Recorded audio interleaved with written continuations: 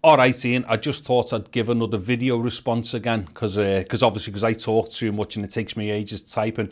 But the other thing is as well, I'm just setting up a system here, so it's actually a bit of exercise for me to set up. I might send you a link later on if I get the video sorted. It's one of my personal ones. What it is, I'm going to be doing some stuff in this room for a while. So I'm trying to set up an optimum kind of like microphone system. So I'm testing like 3 or 4 mics, like one coming in from below and like then coming in from the top and all the rest of it, just to see which one's going to work for me for doing like me pieces to camera or me VO stuff or anything where I'm looking at a screen and doing a screen grab and stuff. Yeah, so basically I'm kind of doubling this response up to you as another way of kind of like testing this system that I'm doing. Yeah, I've been at it all day. In fact, I'm in my onesie.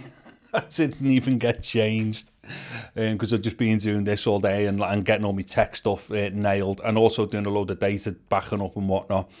Anyway, yeah, this thing with the Yi's and stuff, I appreciate what you're saying, that there's other cameras out there where they do these odd frame rates and whatnot, but you know, Yi are trying to purport themselves as being like, you know, the major competitor, as it were, to GoPro, and also being professional as well. There's absolutely no excuse for what's going on with them two issues that I've found in their cameras. The 4K Plus with that limited bandwidth due to a limited bit rate is absolutely insane, especially for their flagship product. And then also when you actually compound that with the fact that the Yi Lite records at 128 kilobits, which is almost 3 times more than the 48 kilobits that the 4K Plus is recording at. Now that within itself is just mental. That's crazy, having your flagship product have a worse audio subsystem than the cheapest one in that particular range. And then when you go to the cheapest one, unfortunately, it gets bad with that because of these, you know, these off-format frame rates. And, you know, there's a reason why some people may be missing these, is because a lot of people are going to do like single clip stuff and upload them to YouTube, much in the way that I'm going to do with this clip. Now, if that's the case, you wouldn't notice whether or not your frame rate had drifted or gone out or was below or above the time base that it should be. But in the instances where you've got to do editing, some people don't notice that sometimes either, because on some of the cheaper editing programs, in fact, I think some of them free ones or some of the really cheap ones, the way that they work, they sometimes don't stick to a time base. They just stitch the files together and things like that. You know, if they don't have to do a render for like any kind of dissolves and stuff. And the thing again with what'll happen, that frame rate will change at each cut. So again, people may not notice that, especially if they just put it straight up to YouTube and whatnot, and like letting a portable device kind of like decode the picture. Even a TV will probably sync to most of that stuff within the picture. But for Yi though, I'm sorry, it's just insane. And the thing that I really can't get me head behind is how people are not bringing this up. These are two massive, huge problems.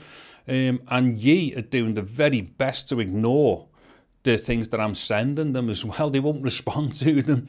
I mean, I suppose in part to that is because if they responded in the way that they should do, because I've obviously done like empirical testing there to prove that these two things exist. If they were to admit it, then they're admitting that there's a manufacturing fault with the product. So maybe that's the reason why they won't address them scenarios or them them problems that have brought up. But it does leave me in that weirdo position of what am I gonna do, because now the Yi Lite is going to have to go back as well, because as much as what I'd like to have kept it, because it only costs £50, and its internal audio system is not that bad. You know, there's going to be another video that I'm going to put up where you'll have a listen and you'll probably go, yeah, that's all right, that, you know, especially for 50 quid. The problem is I cannot mix that with other footage that I use, because what will happen if I use, say, another camera that's shooting at 25 frames a second and that Yi is doing like a B-roll or something like that. The problem is, as you've seen in the video that I've done, I kind of reforced the frames per second to match the timeline.